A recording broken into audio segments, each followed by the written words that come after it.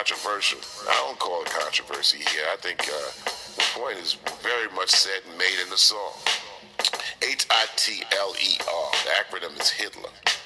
Put together by Sean Breed, who also hit me up on Twitter, and also went through the submission process, where there's about 136 songs waiting to be played. Sean Breed is from Brooklyn, New York. He's set to release the most controversial song, it says he, an album of his short career in the music industry. He believes that every entertainer is given a gift to entertain people, but also they have to use their platform to help the betterment of the human race. And what Sean Breed says in this song, H.I.T.L.E.R, he says all the evil going on in the world right now appears like it's off of Hitler's blueprint. So we're going to pay attention to that. So we're going to go back to back. Redman featured Method Man Exhibit, Raekwon Step Up. Then we're going to step into Sean Breed, H.I.T.L.E.R.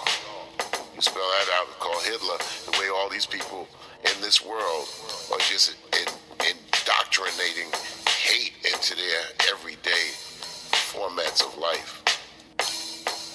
Songs that mean something. I'm Chuck D. Let's do it. This is General Jeff.